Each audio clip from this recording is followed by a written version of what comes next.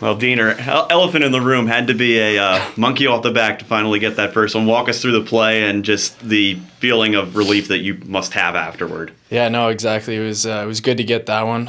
It was a great play there by Mac, and then coming in on the 2-on-1 with Laffy. I like to pass, but I think I got to shoot a little bit more, and the D kind of went towards Laffy there, and I just decided to shoot.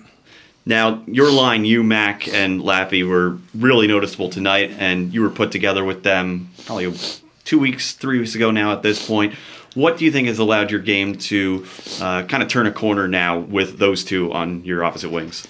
Yeah, I think we play with a lot of speed and a lot of pace, and we're really good down low. I think that's probably where we've been generating a lot of our chances is from down low. So I think if we continue to do that, we're going to have success moving forward. I know it's your first year here, and you've only known the Bittens since the start of camp, but to see the response that the boys and the crowd and everyone around here had for them tonight, and to see Will pile on with 4 points on top of that, how special was that to witness? Oh, I mean, it's an amazing feeling for the whole team, and I mean just for them too as well. It must be a crazy feeling. So it's a super special night for I mean obviously everyone, and yeah. So take us through your mindset. Your first career AHL goal. How's that feel? Yeah, it feels good. I mean, to get it off my back after quite a few games, it's exciting, and just kind of move forward from there.